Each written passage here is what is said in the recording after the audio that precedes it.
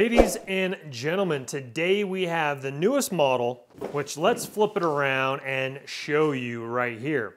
This is by the company Sainlogic. If you have not watched my other video, I reviewed their previous model, and this one is Wi-Fi. Not only can you see it on the display, you also can download the app and view it over your mobile phone if you're at work wanting to check in and see what the weather's like back home. I've really enjoyed my other one. It's actually hanging up right now, but I will be replacing it with this one and giving my older model to my parents. And if you are wondering, I don't know if I'm gonna be able to get it in this video, but definitely watch my last video. This thing held up great, I think in like 40, 45 mile an hour winds. I mean, rain was pounding and pouring, wind was howling, held up great, still is holding up great. So without further ado, let's get the newest model out. And while we're getting it out, just like all my unboxing and review videos, in the description box right below the video, top link is gonna be this weather station where you guys can read more about it and pick one up yourself after the video is done. Okay, let's open it on up. You got your instruction manual. Now I'm gonna go over some key setup features in this, but definitely read this over. That's kind of your quick start guide. Here is your kind of your bigger guide and Wi-Fi setup, etc. Here is the app. Download that for iOS or Android. You got your mounting hardware right here. You got your bracket. So this is all very similar to the previous model as well. So it's gonna be easier to plug and play. Here we have our color LCD screen here, just some foam padding, protection padding. We got a warranty. Let's remove this. And of course, we'll be lighting this up and showing you all the features. So briefly, you got your controls on the side here. This does take 3 AAA batteries for backup power. I do not know if those batteries are included. We'll get to that in a second if they are. You got a stand for placing that on your countertop or wherever, or you can mount that to a wall with a couple screws. Slip that on like a picture frame if you want a little bit more dialed in, etc. All right, here is our weather station right here. Pretty much identical to the previous predecessor. This one just has the extra Wi-Fi feature to it for mobile app viewing. You also have your stand and your power cord right here for your display as well. You can mount this in the vertical or horizontal position, as in the brackets. I'll show you how mine is hooked up. The weather station does need 3 AA batteries as well. You just unscrew this little screw and put 3 AA batteries in here and 3 AAA batteries in the LCD display for backup power. You have a little solar panel on the back right here. Okay, so on top, you have your rain collector right here. Right here, you have your UV and light sensor right here. You have a level indicator for mounting to make sure that's level. You have your wind cups for wind speed right there. You have your wind vane right here for the direction of where the wind's coming from. And right here, by my thumb, this is gonna be the thermo hydrometer and radiation shield right here. Okay, so I'm gonna hook all this up, download the app. Okay, I've inserted 3 AA batteries in the box here, and it's very subtle, but the reset button right here will flash every 16 seconds or so. It'll just be a very subtle red light that pops up. I don't know if we're gonna be able to catch it on camera or not, but there you go. You just saw it right there. Okay, that means the batteries are working and we're looking really good. Definitely, I would recommend using good batteries, not your 99-cent store batteries. All right, folks, the station is fired up, ready to go, and I want to talk you through some major tips connecting the Wi-Fi that will save you. In my case, honestly, it probably took me over an hour and a half or so to finally figure it out, and so this video should help you. Okay, let's talk about that, and then we'll talk about the other features. So here's the manual for the weather station. There's the quick start guide, but your internet guide is this small one right here. I downloaded the app for the Android. Of course, you can do the Apple Store as well. Now, it's not as easy even if it goes completely smoothly or not if you're not familiar with the process. So after you download the app, you're gonna get a section like this. You go add new device. If you're already familiar with a WU device list, then you're already familiar with this process. I was not, so I clicked on this. It's gonna look like this, just like this in the app though. So what we need to do is we need to go ahead and register a WU, and they're gonna give you a station ID and a station key. So when you try to connect it to a network, you're gonna get a screen that looks like this on the app. You can do this bottom one, but I didn't. It's an unsecured website, at least for me, so I didn't bother with this one here. But I did wunderground.com. I signed up for a free account, just email address, password. Go through the steps. Now the Sainlogic brand is not not in the menu of W Underground when you try to choose the model number. So it doesn't matter what model number you choose any model number. And I didn't use my precise address. I used one probably within a mile away from me or so. Just kind of you can do it manually, or you can use a public park down the street. I just don't want the internet knowing exactly where I live. And then after that process is over, they're going to give you a WU station ID and a WU station key. Then what you're going to do is, if you've already plugged in your device, you need to get the Wi-Fi signal beeping on you. So you come down here and you push the bottom button right here. You push that in, you hold that for 3 seconds, 4 seconds, it'll beep, and then the Wi-Fi symbol will start blinking on you. Then in your phone, go to the Wi-Fi settings, connect to the Sainlogic. This number will probably be different, but it will Sainlogic, and it will be no password required. Your phone will say, do you want to connect to it? Say yes. There will not be internet access, but what you're doing is you're connecting to a product via Wi-Fi. And this is all in the directions. It's just super easier when I'm telling you, especially I just literally went through this. So after you're connected, go ahead and click next, and then this page will come up right here. And then you go ahead and copy and paste after signing up for your WU. Enter your WU station ID, then enter your WU station key, and then go ahead and hit search. Type in the Wi-Fi network you want to connect to. Now this is where I had trouble, and it will save you a lot of time. So I have a mesh system that actually has a smart assistant to the mesh system that runs off of 2.4 and 5 gigahertz. Well, my mesh system, I can actually hit smart assistant and it will only send off a 2.4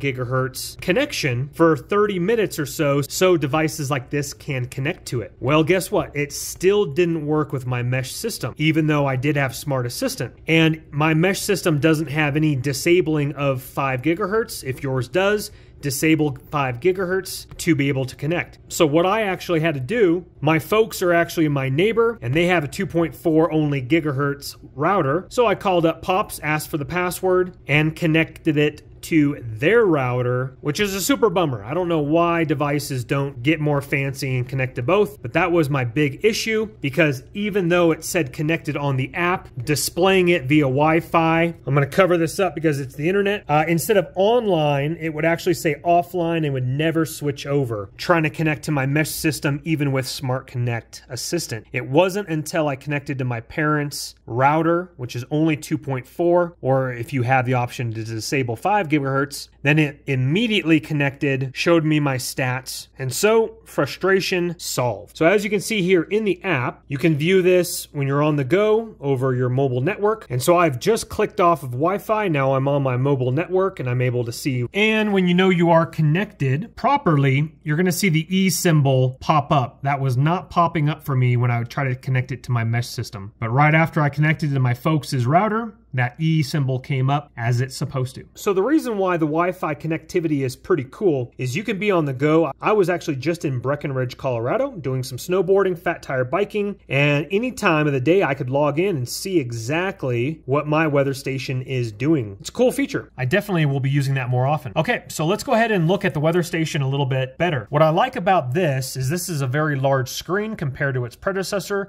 the model I had right before. This one, you have your outdoor temperature displayed very largely here, 20.2. Yes, it is very cold where I am. And we have humidity at 61%. I got the wind coming in from the southwest. I got right now a gust of 5.8 miles an hour, averaging 5.1. The pressure is right here. Your rain is right here. That's actually not correct. It'll recalibrate itself. There hasn't been any rain, so that should be all zeros. You got your little picture right here. Indoor, we're at 65. I'm actually very comfortable. Typically in the winter, people jump it up to 72. We got dew point, and inside humidity is 25%. We have the date right here. We have the time right here. And again, like I mentioned, it's a larger screen than the predecessor. And what I really like about these weather stations, if you're on the fence about it, especially where I am in Colorado, I definitely like to see this. When I was living in Southern California, it was either nice, pleasant, A little chilly, summertime, hot, warm in the evening time. Didn't really care about all this. But now that I'm living out in Colorado, I really enjoy coming into the kitchen, grabbing a cup of coffee in the morning, looking at the temperature, going, oh my goodness gracious, it's chilly, as we just saw it click over. A little bit more of a gust right now at 6.7, and the temperature fluctuated just a little bit there. We're going through a cold spell right now. It'll jump back up into the 50s next week, which I'm very, very happy about, especially being from California, Southern California. So I find myself looking at this and viewing it so much more. Now, if you are thinking about going from Florida to a cold state like Utah, Wyoming for a bigger house, just know, yes, you get a bigger house, more bang for your buck. Well, maybe going from California to Wyoming, Florida is still really good prices. Depends where you are. I'm an outdoors guy. I got projects to do, but I'm not going outside at 7:30 at night like I would in California working on my house, not in 20-degree weather. So what this does is I'm like, well, last night I had my other weather station up, the Sainlogic, the predecessor before this one, and it actually had outdoor temperature 0.5. That's almost zero, and I was like, I got no time for that. Even my puppy Berea, she's like, I don't know if I want to go outside and go potty. Okay, so if you are wondering here, I'm going to turn off the light just so we can see the screen a little bit better. As we can see here, wind gust 7.4. Wind gust 7.4, average 6, southwest wind direction. We're at southwest wind direction. 20.4, 61% humidity. All that is displayed on here is literally on your phone on the Sainlogic app, which again is a really nice feature. Okay, so we just literally switched over about 7 seconds ago, and it hasn't updated on here for the wind speed average. Let's see how long that takes. Right now the average is 6.7, and it hasn't updated on the app quite yet. I'll keep you updated how quickly that updates. Alrighty, and it just updated right as I let you go there, so that was probably 25 to 30 seconds or so.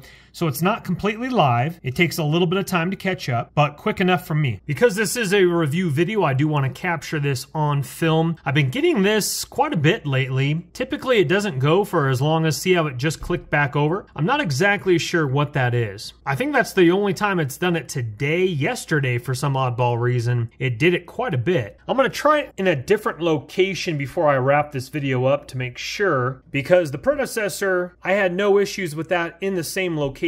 And what that is that's just a timeout between the weather station and the unit. It shouldn't do it. I'm only about 50, 60 feet away. Nothing's changed in regards to the predecessor model. So I'll keep you updated about that. As we're talking about it, temperature 33, wind 4.5, really nice. Glancing over, seeing that. 64.9 in the corner right here, indoors. If we come over here to this one's 67. It is a little bit higher up, and there is a vent right behind the door over here in my laundry room. Forgive my beautiful colors and wallpaper. I'm in a full remodel. So that's why it's a little warmer. The vent blows hot air over here, and it'd be just a few degrees cooler over here. All right, ladies and gentlemen, we're getting some big wind gusts here at 16.3 miles an hour, averaging 12.1. Again, the previous model, I had it all the way over 40 mile an hour winds. Snow, rain has held up just beautifully. Obviously, this is a newer model. We haven't really had any rain. It does say rain right here. We're gonna have maybe some snow flurries potentially tomorrow for our Thanksgiving, which is tomorrow.